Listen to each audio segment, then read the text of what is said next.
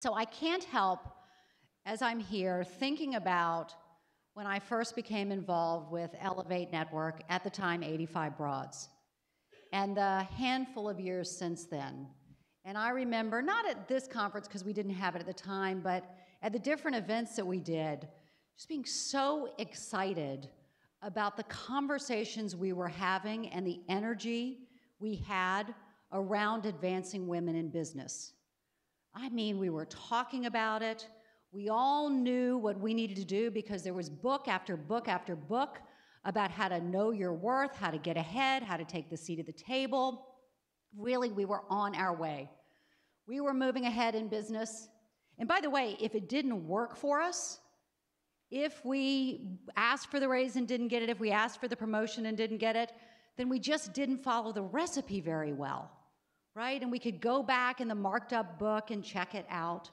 But what was so exciting was the power to advance. We owned it, right? It was something that each of us individually controlled because we had the recipe. Oh, and we were just about to elect a woman president too. And then that didn't happen. And then we sort of all took a little bit of a step back and recognized that we'd made very little progress. We'd had a lot of activity and a lot of discussion, but we sit here today, and that gender pay gap, we are years away from closing it for Asian women. We are decades away from closing it for Caucasian women.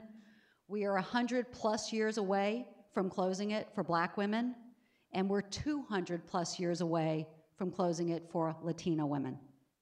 It hasn't moved. The gap on boards, not moving. And we sit here today, Fortune 500 CEOs, we have more of them named John than we do women. And I don't know about you, but I know some Johns who aren't really that smart. Incredibly depressing. Except sort of quietly, this came up a little bit in the last conversation, we're finding a new way. Historically, if I'd had a few glasses of wine, I might talk about how the patriarchy and our society did a really good job of separating us, right? Those, that pop culture that we were following on how to get ahead said we could do it individually. It was mentioned in the last panel that if there was one seat at the table and you wanted it, you were separated from the other women, right? I knew when I went to sort of work outings and there was the group of men and there was the group of women, right over to the group of men, because that's where the power was. And so they separated us. And what happens when you're separated? You're weak. Forget, by the way, we're more than half of the workforce.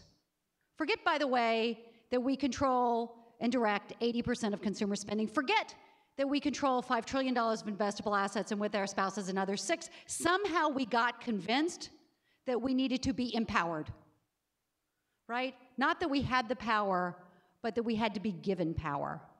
And we were separated. We're now coming together. And so it really started with a Gretchen Carlson calling out the issues at Fox. It extended with a Susan Fowler calling out the issues at Uber.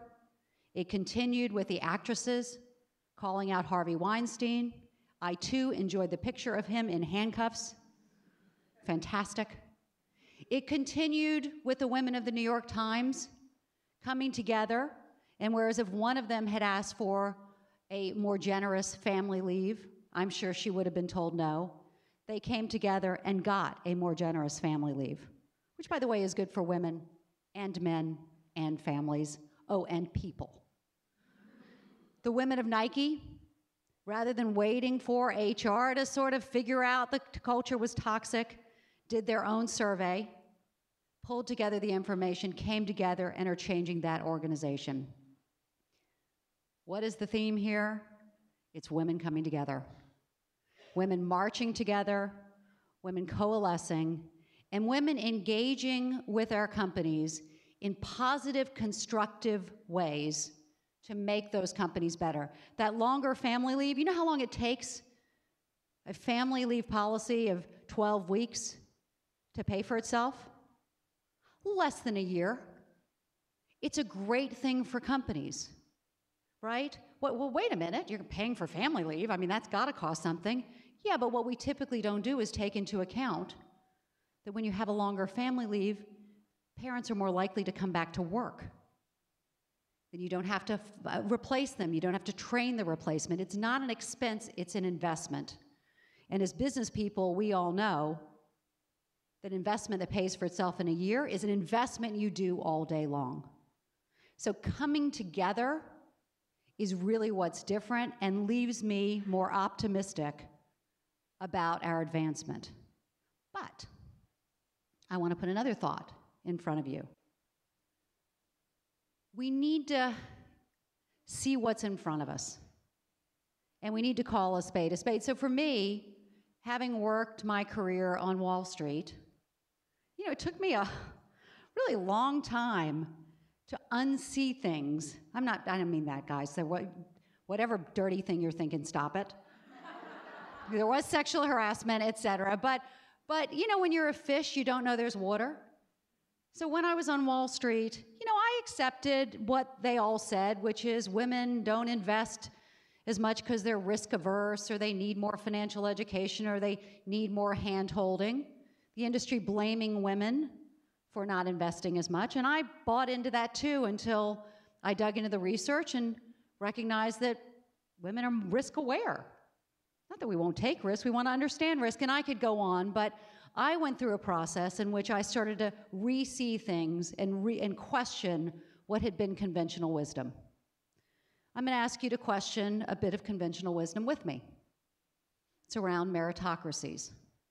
Meritocracies. Sort of like mom and apple pie of capitalism. I mean, what's better than a meritocracy? A meritocracy, you hire great people, you sort of direct them, you send them off to do what they do, and then you pay them if they're successful. But you give them the elbow room to create, to innovate, to drive the business.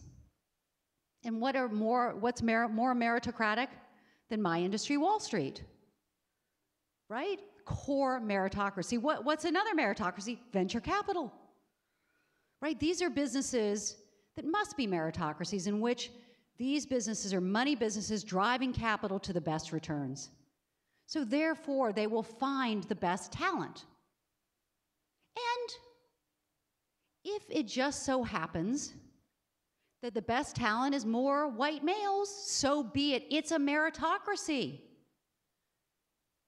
And so today on Wall Street, 90% of traders are male, 86% of financial advisors are male, 90% of mutual fund managers are male, 95% of hedge fund managers are male. Over on the other coast, 95% of venture capital partners are male.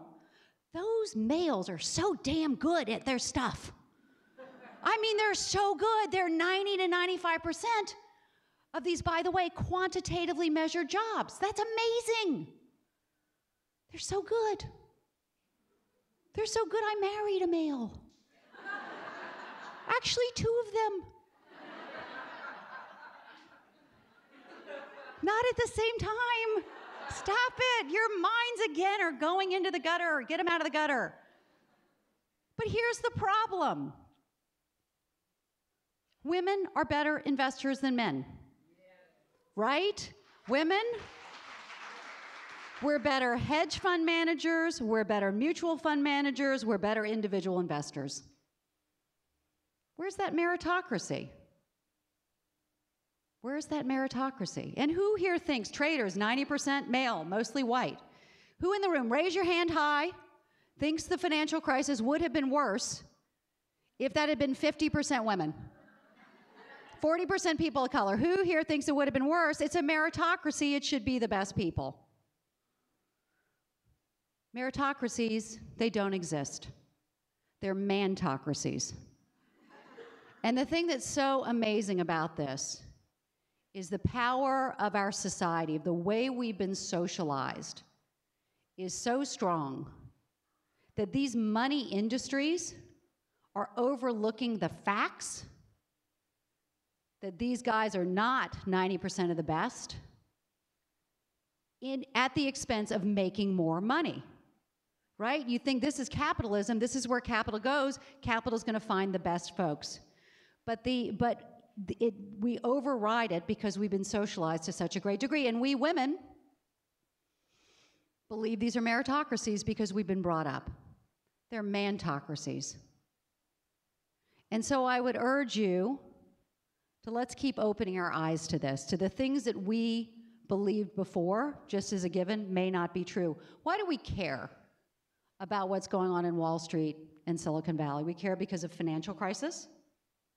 By the way, gender diversity on Wall Street has gone backwards since the financial crisis, so it's not better, it's worse. And we care because these are the folks who are handing out the money. These are the folks who are choosing which businesses live and which businesses die.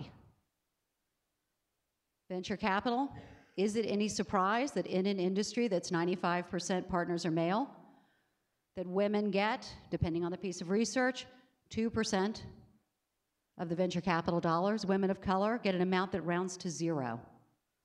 By the way, this is despite the fact that women-run businesses, according to First Round Capital, venture capital businesses, have 63% better returns than male-run businesses. Again, the way we've been socialized overriding the facts. And it's not as if venture capital has had such great returns.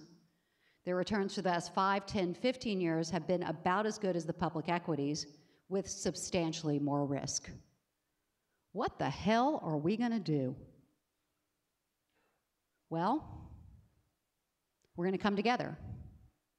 And for those of us who can invest in women businesses, in crowdfunding sites, we're gonna do it.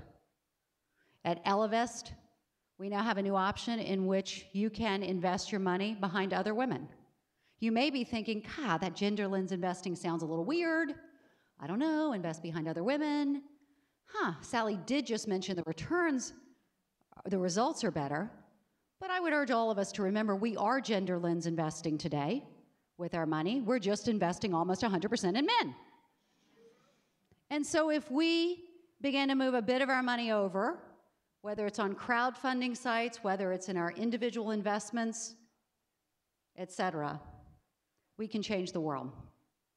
We can change the world by investing each other, promoting each other, mentoring each other, buying from each other, just as the guys have always done. This is not